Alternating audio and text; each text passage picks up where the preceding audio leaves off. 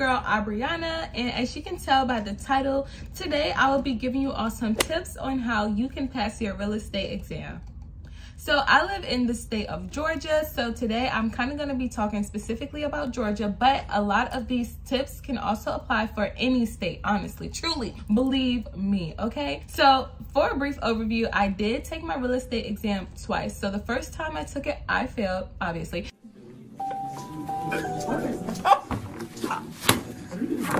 And then the second time I took it, I passed, and I feel like it is all because of these things that I used the second go around when I was studying for the exam. So first things first, the first thing that I did when I was studying was I reviewed my course material. So I took my real estate course through Real Estate Express, which is an online site now known as Colibri Real Estate. So the first thing I did when I started studying for my exam is I really went through all of the course material, and I just kind of broke it down because they did have like study guides for each chapter. So I printed out the chapters and I did some highlighting, and I really just reread all of that material that I wasn't super confident on. Now it was a lot of material, so make sure when you're taking the course itself for the first go round, read that information and try to get it stuck in your brain, because the last thing you want to do is when it's time to go take the state and national portion of the exam, you kind of forget everything. You just kind of breeze through the course, because this is the meat of everything that's going to be on the exam. So it's just really important that you kind of get it the first time and really focus on the information and just learn it when you're first taking the course. Now the second thing that I did was I went on YouTube, and everyone was just talking about PrepAgent. So I'm like, okay, who is this? You know what I mean?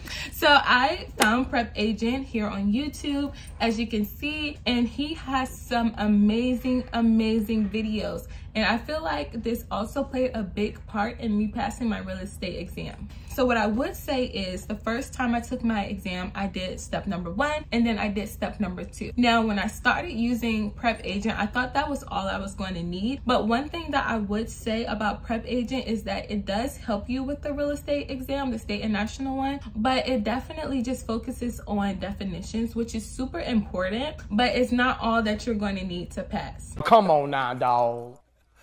Come on, man. So when it came to knowing the definitions, I feel like that did help me, because I was able to recognize certain words and know like, okay, this question may be saying this, and then these answer choices has this, but I know what this definition of this word in the question means, so I could kind of scratch out some of these answer choices and kind of like figure out what's the best one. Now, with that being said, step 1 and step 2 was very beneficial, but I do feel like if you just use those 2 steps, you may not pass the exam unless you just have like photogenic memory, because it's a lot of information. But step number 3 is going to be that gets you to that finish line. So now we are here at step number 3, and that is going to be taking a lot of practice question exam. So you might be asking, okay, where I'm going to be finding these exams, like where are they? So number 1, so since I did take my real estate course online, they did provide me with like some practice questions just to get ready for the exam. Like I said, I took Real Estate Express. They're always having like promos going on where you don't have to pay the full price, so I kind of like took advantage of that, and they did supply like a lot of different practice questions. So that was one way that I was able to like practice and get ready for the course. Number 2, like I said, PrepAgent, he also did like practice exams in a sense on YouTube. So I would look at his YouTube videos when he's going over practice questions with certain students of his, and I would literally answer the questions. So I'll just play the YouTube video while I'm getting ready, and I'll just like be answering the questions, trying to answer the questions before the actual person on the video answered them. So I knew that, okay, I know what this information means.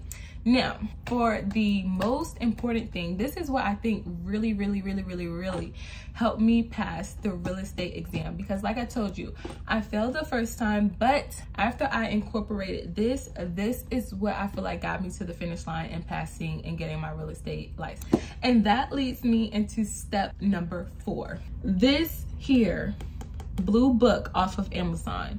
This book right here is what I think is responsible for me passing my real estate exam. So they have this blue book on Amazon. I'll put a picture of it somewhere on here, but it's fairly cheap. I think it was like maybe $15 to $25. I cannot remember, but it was worth every single penny, let me tell you.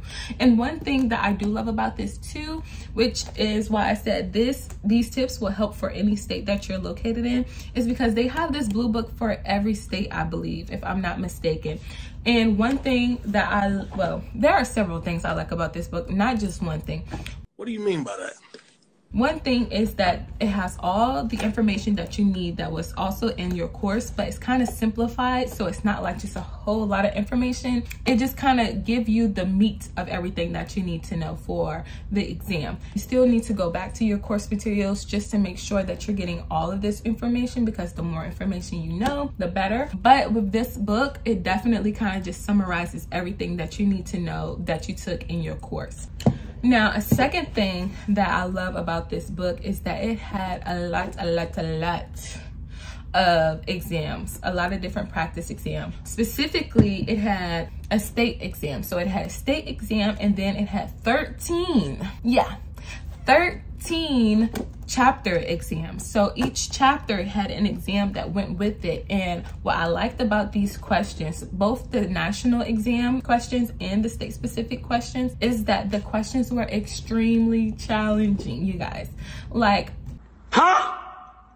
I'm not even joking. So when I was taking these practice questions, I literally took them, I took one every day, maybe two or one every day. And I would be like, oh my gosh, I keep getting these questions wrong. But let me tell you, get the questions wrong. It's better to get the questions wrong when you're practicing versus when you're going to take the real exam that you pay your good hard-earned money for, that you don't want to pass, that you don't want to fail, my bad. Make sure, you know, get the questions wrong. Don't just guess and move on. If you're guessing, go back and figure out what the answer is and why that's the answer. That's super duper important.